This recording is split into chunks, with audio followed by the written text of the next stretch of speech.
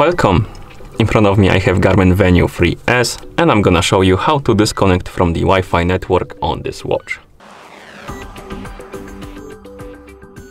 First, we need to wake up the screen on our watch. You can do it by pressing any of the buttons. Once you wake up the screen, press and hold the back button to open the menu. After the menu opens, scroll down and select the settings option. Now scroll down and find the system. Once you find the system option, tap on it. Then scroll down, find the connectivity option and select it. And here, find the Wi-Fi option and tap on it. Now, find the My Networks and tap on it. And right here, you should see the list of networks you are connected to. We have 2 networks we are connected to. Find the network you want to disconnect from, tap on it, then tap on Remove and tap on the check mark to confirm. And the network will disappear from this list. Let's disconnect from the second one, like that.